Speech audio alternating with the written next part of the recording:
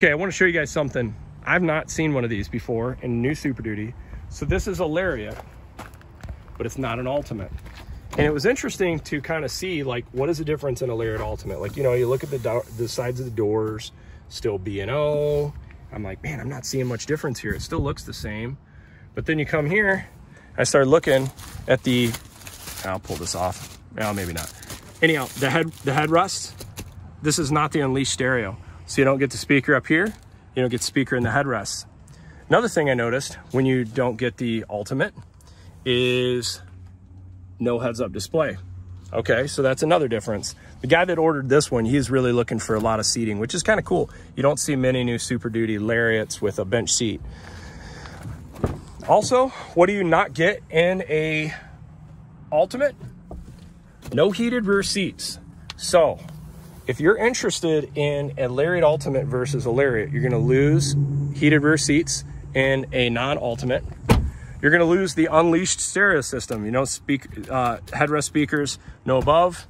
And you're also going to lose the heads-up display. I'm sure there's a few other features I'm missing, but here's another thing I want to show you guys. So, being that this truck is an F350, you're gonna get the higher GVW for the truck. But this is the part that surprised me.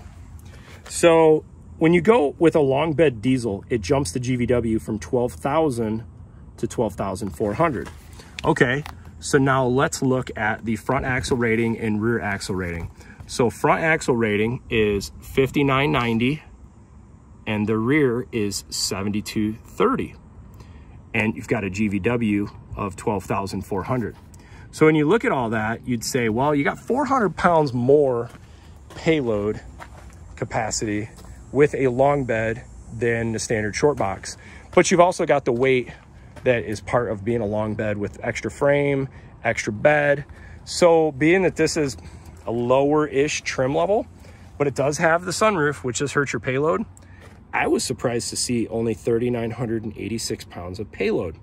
Pretty interesting, because my Tremor F350 short bed actually has 4,114 pounds of payload, and it's actually an Ultimate, but there you go. So now I'm gonna add another variable that's really interesting. So now here is an F350 short bed Platinum. Now, when you get a short bed, all short bed F350 diesels, you're gonna get a 12,000 pound GVW. So see, you see the 12,000 pounds.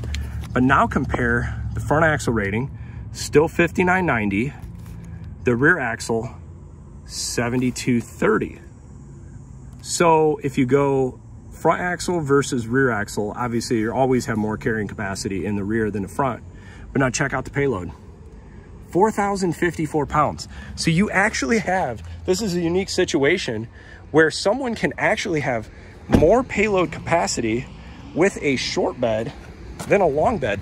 This truck has more capacity for carrying. Pretty interesting. All right, now let's compare the Lariat versus the Lariat Ultimate right off the bat.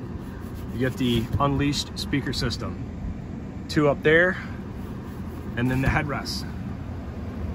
You also get the heads-up display. I don't know if you can see it or not, but you get the heads-up display. The other nice benefit, heated rear seats. So just some things that, is it worth it? Is it worth it? To some it is, to some it's not. I like it. I mean, but it's all on what you want. Now here's the other thing I thought that was really interesting. If you look specifically back to axle weight ratings, a F350 non-Tremor has a 5,990 pound front axle weight rating, 7,230 right there, rear axle. So you add those two together, you can do the math, I'll add it up later. Now let's look at those numbers, okay? And now let's compare to an F350 Tremor. I was a little bit surprised by this. I'd like to dig into this to figure it out, but the F350 Tremor actually has a lower front axle rating. So you go from 5,990 to 5,200, and your rear goes from, I think it's either 7,250 or 7,350 to 7,050. So your actual total axle rating is a little bit lower on an F350 Tremor, but it doesn't impact your payload. Payload is still the same, but your axle rating is lower.